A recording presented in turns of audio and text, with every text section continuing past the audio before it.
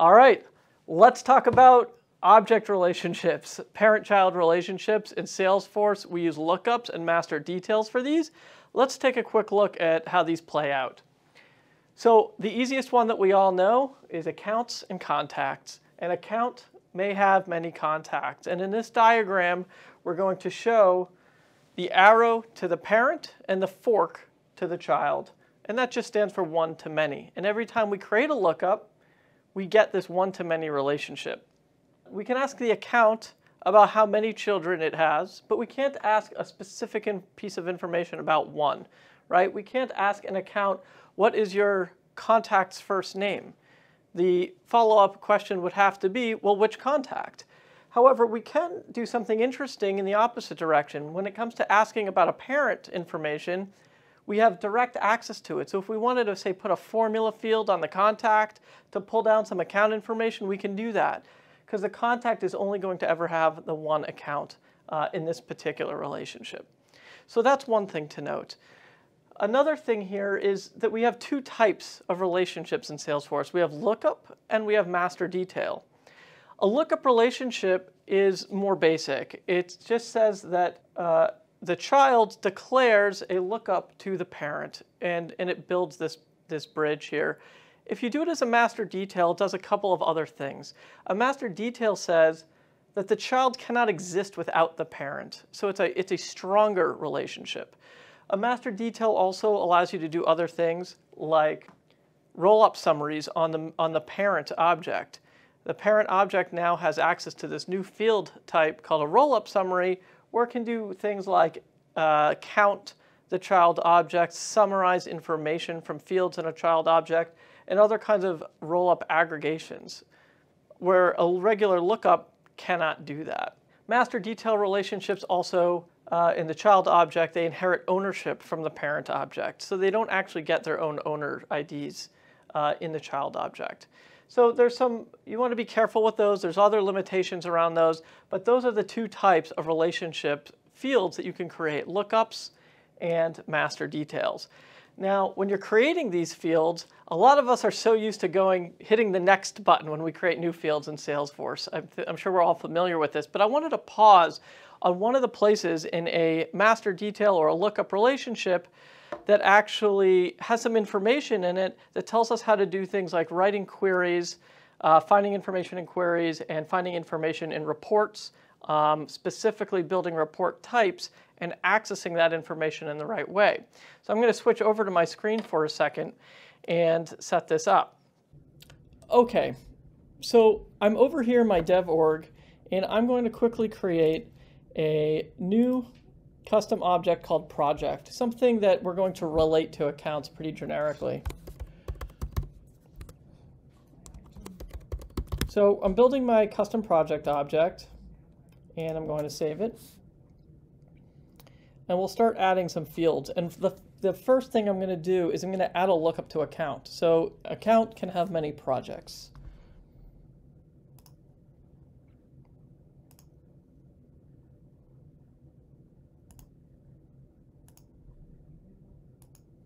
And I'm going to name this field account. And you'll see here the child relationship name is projects. So this is something that not everybody knows what this is, but this is actually how an account can refer to its child project objects, to its child object records. So the account, even though we're defining the field on the project object, it says that is my account, a lookup to account, we're also at the same time defining the reciprocal child relationship name of how that account is going to refer to its projects. And you can see right here, the child relationship name is projects. When we click next, we get our field level security. We'll skip that for this. And we get our page layout, which we'll jump over for now. But we get one other name that we ask that Salesforce lets us define here that's also defaulted, and it's our related list label. And this is also how these child records are going to be called in the UI. So when projects show up on an account page layout in a related list, they're going to be called projects by default. I can call them something else. I can overwrite this if I want to, but you'll see right now the child relationship name and the related list label is the same. So I'm going to just change the related list label just so that we can see the difference between the two and how they play out. So I'm going to call it projects list and save. Let's go to our accounts.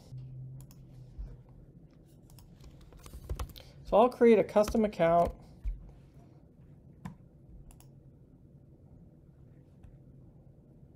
And we see our list of projects now in our custom account. It says projects list, just the way I typed it in the related list label. But the child relationships name still means something, and that has to do with queries. Now the related list also has other meanings beyond just the related list. It's also the name which reports are going to refer to this object. So if you wanted to do an account with its projects, you're probably going to see in your report type builder account with project lists. So that's how that's going. That's another way that this is going to show up. Now let's take a look quickly at the child relationship name and how that plays out. I'm going to jump back to the whiteboard for that. Okay, so now we've created our new projects object. So I'm just going to add that to the diagram here. We have our project object. It also has a one-to-many from account. And we called this field, remember each of these relationships is a lookup field, and we named this field account. But we also allowed the account to have a child relationship name back, and that's called projects. And you can see that's in the plural. Projects. So the projects is really how the account refers to its child projects. And where does this matter? Where does this play in? Because clearly this isn't the name of the related list. So the way this matters is when we're writing queries. If we say wanted to get accounts and all of their projects in a single query, we could do it in a couple of ways. We could query projects and join in the account information, right? I can do select ID, name, account ID or account C, account.name, account.website, and pull that all into the project query.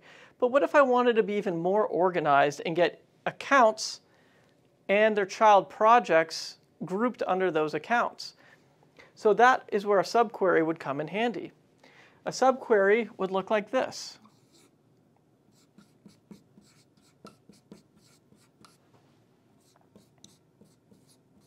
So I'm going to take the ID and the name from the account object, but now as another field, I'm going to write a subquery, and it shows up in parentheses with a select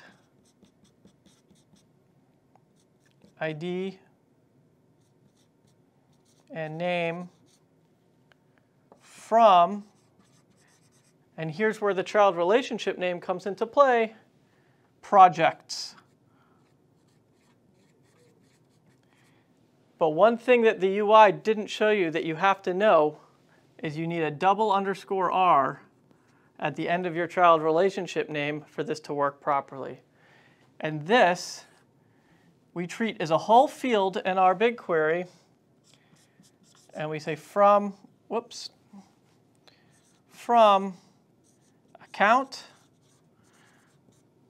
And of course, we could add where something is true. But to summarize this, we can use this project relationship. And this will actually give us accounts, the ID, the name, and a list of the projects that belong to each account. So we have their accounts with their projects, or we could have an account with all of its contacts. As opposed to the other way, which is to start with a child object, which would look a bit different, and it would also give some different results. We could have gotten the same data by querying projects and account.id and account.name, but we wouldn't have had the projects grouped by their accounts. Okay, it would have been tabular format. So I just want to give another example with accounts and contacts. Since everybody knows accounts and contacts, the same thing would look like a little bit different just because these are standard objects and not custom objects. We had the double underscore R because it's a custom object. Here we would do select. Again, I'll keep it simple, just ID and name. We comma again because the subquery is treated as a field. And we say select. I'll just do ID, first name, from contacts. So notice I'm using contacts in plural because I'm using the child relationship to account in this subquery. And then we still finish the outer query from account. Notice not accounts, but account. And this would give us every account with each of its contacts. And that's how you use the child relationship field when you're building lookups in Salesforce. This is a great way to use that to your advantage.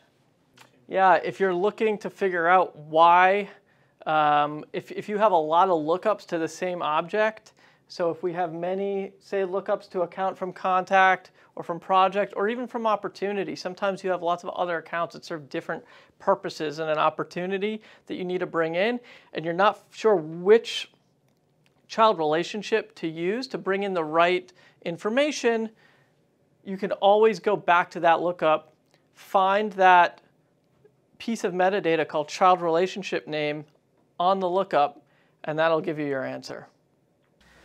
If you want to know more about us or any of these topics, please subscribe to our channel or contact us directly through our website at LeedsSource.com.